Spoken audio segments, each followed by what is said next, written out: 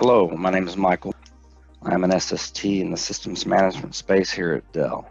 Today we'll be covering catalog indexes by means of Dell Repository Manager. Now, these steps have been covered in previous videos on how to create a repository. So we'll go to Add Repository. I'm going to call this Old. And select Index Catalog from the drop-down menu. And then choose Enterprise Servers for GZ format. This will allow you to go back up to a year. I'm going to go ahead and pick February for testing.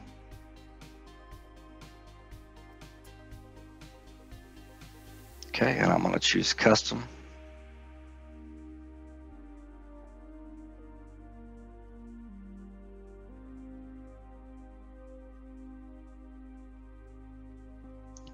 Okay, now we have all the firmware for the C6420 based on the catalog from February of 2020. Hit Add.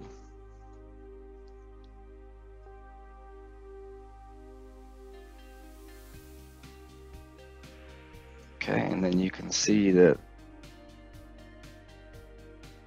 for example, the BIOS is 2.4.8, which the most current is much higher than that. And that concludes our index catalog for making older repositories. Thank you for watching and have a great day.